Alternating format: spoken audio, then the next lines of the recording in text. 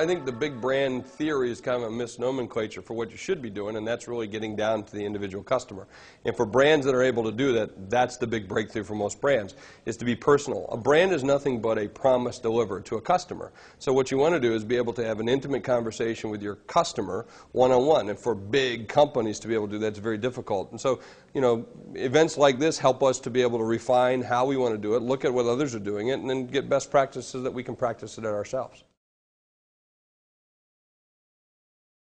Well, the first thing I tell most marketers is wake up. There's another world going on there. It's online, it's digital, it's social media as well as a lot of other things. Now, everybody's swarming to social media right now, but social media has been around since the existence of time. It used to be called Kiwanis Club, Rotary Club, the Chamber of Commerce, and Chess Club back in high school, but now we're doing it all online. So I think the key thing for marketers is to have a blended approach. You don't want to throw out all the old things that you were doing before, but you definitely want to start investing and doing some of these new things. Now, a lot of people will rush, head first into everything, and I don't necessarily think you have to do that. So, take your time. What you do is get with other people, get with experts. You got a heart problem, go to a cardiologist, not a general practitioner. In this case, come to groups like this, come to others that are doing it and say, what are you doing, and then how can we, copy you, if nothing more than that, and then find out the ways you want to do it. Take baby steps to be able to do it. And pretty soon you'll see this stuff catches on. But the other piece of advice is I'd say dedicate a certain portion of your budget to that. For big companies, that's one of the things that nothing happens unless you start spending money towards it. And so I would say, put aside a little bit of money that says we're going to go after these kinds of things. First of all, I say the mirror test is really three things. One is do you fog the mirror? We are proof of life. And I think for some companies you need to step back and say, do we even fog the mirror? Do we have a product that fogs the mirror? So whether in real life or digital life or fake life, it doesn't make a difference. Is it real? Does it fog? Does it steam the mirror up? And then the second one is, do I have the right people looking around? Am I the right kind of leader? Because some of us are really good at what we do and not good at other things, but we're put into those jobs. So in a big companies and small companies, you have the right people for the right jobs. And the third mirror test is, do I like what I see?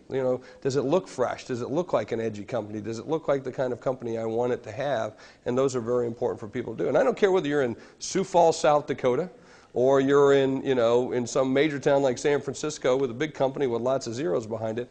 It's all the same. It's nothing any different. I'd make the same decisions if I were in Sioux Falls as I would make them in boardrooms and in Fortune 100 companies. It's just zeros behind the numbers. When I look at online or offline, any type of advertising, the first thing that comes to my mind is what are my conditions of satisfaction? What goals am I trying to accomplish? A lot of people just go online just to buy online, and they're doing it, and then they realize, oh, we're supposed to be doing that for a real purpose or reason. So what are the conditions of satisfaction? You got a customer relationship and a performer. In this case, if I'm the customer, I'm going to talk to my performer who's implementing those online campaigns, and let's be very clear about the metrics or the things that we want to drive. I don't want to spend a lot of time, coming up with millions of metrics, but, I want to drive sales. I want to run brand awareness. I want to be able to reach these people during these times so they can make peak decisions. So conditions of satisfaction are critical, and most marketers and a lot of business leaders don't take enough time to do that. I think the biggest thing I think the speech brought today was the fact that anybody could do this. Even if you're a big company, and you would think you have lots of resources, but I will tell you it's harder in bigger companies than smaller companies because they typically aren't fleet of foot. And so they have systems and rigid structures and lots of history behind them in terms of how they do it. What we were able to do through the Kodak example as a primary one that I used in the speech was being able to focus in on the fact that we could go out there and make it happen in a major way, and that other companies, big or small, could do the same thing. And in essence, that's what we talked about. Brand transformation isn't just for the big companies, it's also for the small companies as well.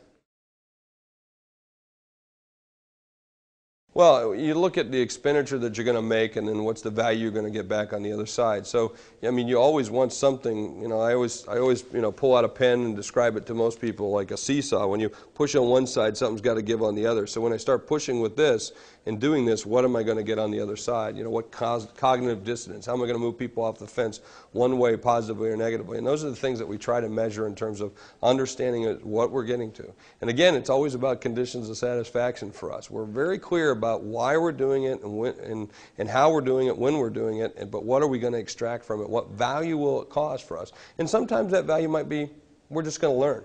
You know, we're going to do it. No one's going to die. We're going to find out if this can catch on. Can we do it? And what might we get from it? And where can we go with this a little bit later on? And for us, a lot of the things that we do, we might do it somewhere online, but then we'll repeat it somewhere else. We step and repeat that process, and that gives us greater value. When you look at a company like Kodak, we went through a lot of transformation fatigue. And when you get transformation fatigue, the mood goes south on you in terms of it goes sour. And it's tough because people are tired and it's rough and they're always cutting and they want to grow businesses. They want to do great things for customers. And sometimes, you know, when you're making those transformations, you can't always do that because you got to do the task at hand. And that means getting the business back to where you need it to be in order to get ready for what you want to do. And so FAST was a way for us to set up a standard operating procedure, a way in which we said we can work together.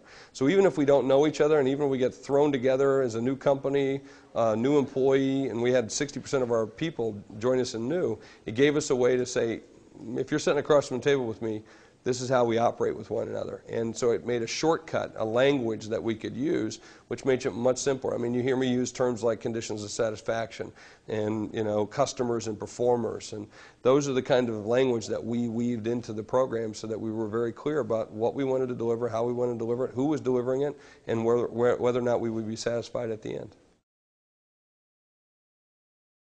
I think the key thing is you surround yourself with really good people, because you can't do all things to all people. I mean, everyone knows that's a saying that we've heard many, many times over. What I try to do, and I can only do what I do, is I try to reach out certainly to my customers on an ongoing basis. I'm always talking to customers. I want to be with customers. I want to visit with customers. I'd rather do that than sitting inside the corporate boardroom. Now, there are times when I have to go in the corporate boardrooms because those shareholders are our, they're our shareholders, and they're responsible for our growth and our value, and we're responsible to them as a corporate leader.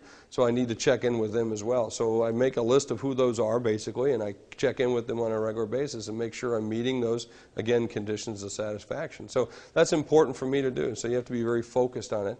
And I think that's a key word for it, is being focused, because focused in on what's my job, what do I have to deliver, how do I have to deliver it, and who am I delivering it to, and what time frame. And by doing that, that's how I stay connected. And so anything that doesn't meet that filter, don't want to look at it. Don't want to look at it. And in a digital world, it's changing. Now if I can't see what you want in the screen of a BlackBerry, then I'm not dealing with it. Those are the kind of things you have to kind of deal, or have people who are better at it than you are and have more patience or time or expertise, and let them deal with it because that's their expertise.